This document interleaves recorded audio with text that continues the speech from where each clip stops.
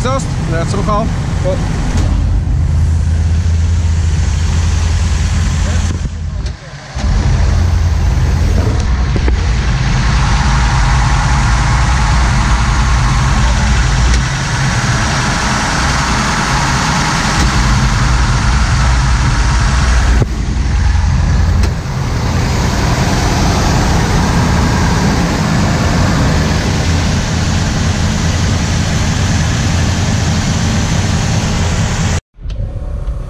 You hear that noise? Mm-hmm. Just listen, let him hear it. That's the compressor. This is a compressor which is under here for the air horns. I have fire engine air horns.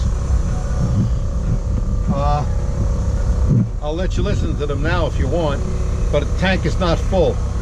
So I'm going to give it a shot. It's a foot switch right here. So when you're running, you just go like this. Where's the fire?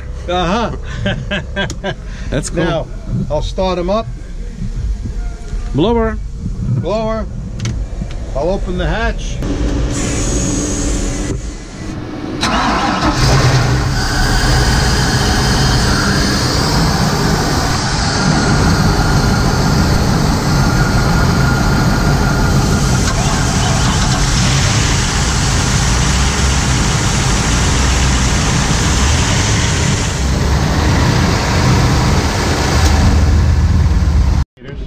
I'm replacing the two springs in there.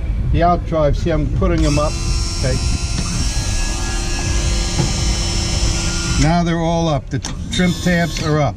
Now if I'm running the boat, I want to put the bow down, you see? These are the tabs.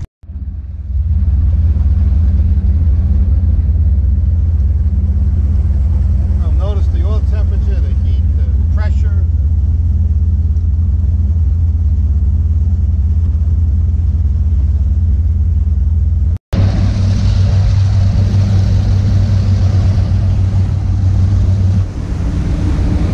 The sea is kind of rough today. We'll try to do a quick run in the intercoastal. That's like 4 or 5 feet out there, which isn't speedboat weather.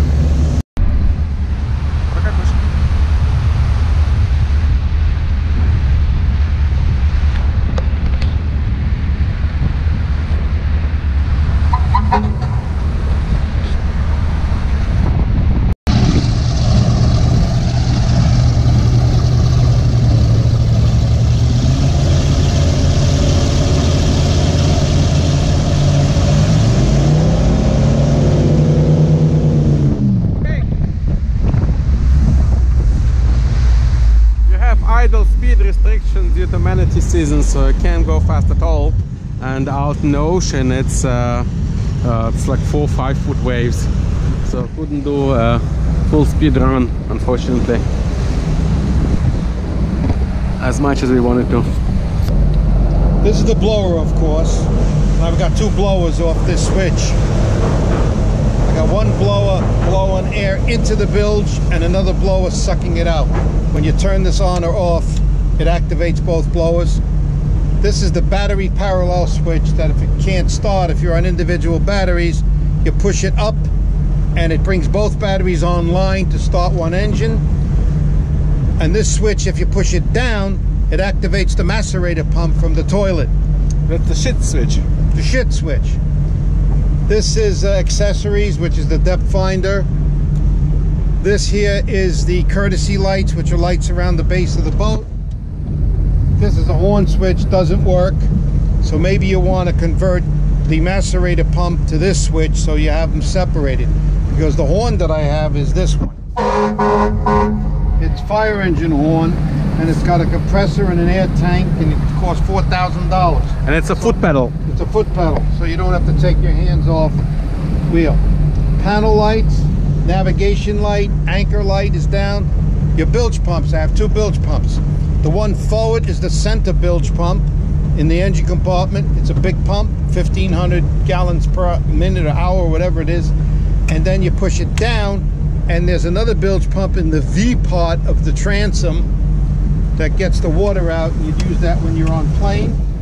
Engine room lights, and this is the hatch lift that makes the hatch go up and down. And this is your switch, it's not labeled, for the silence of the engines. We're on silent now.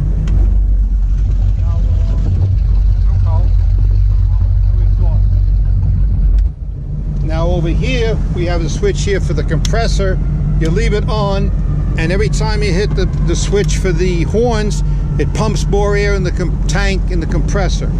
You leave it off, you blow the horn, and it will deplete the air from the tank. This is your trim tabs.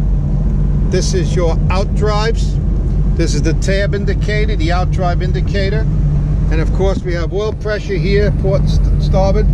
We have temperature, port and starboard, and we have battery voltage, port and starboard. We have your RPM gauge, and we have a speedometer here which really works. It's a stainless steel, very heavy duty aluminum pitted tube in the back of the transom.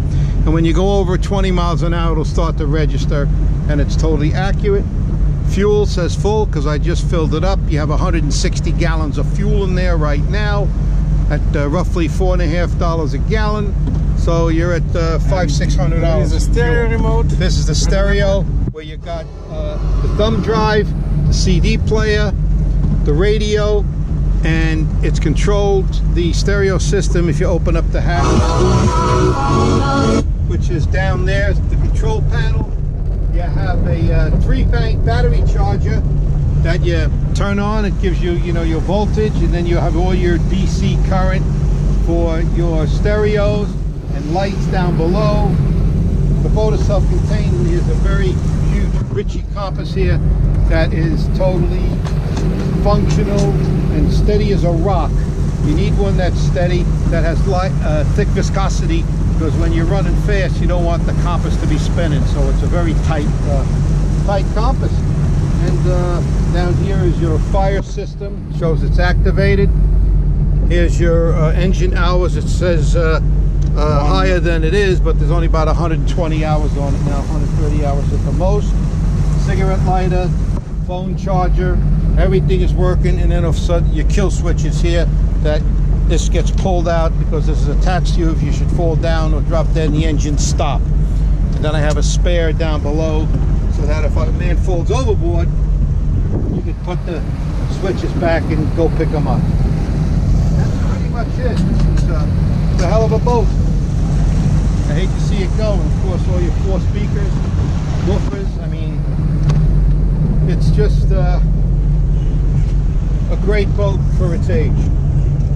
And I put in close to $80,000 in it over the past 5 years, and have all the maintenance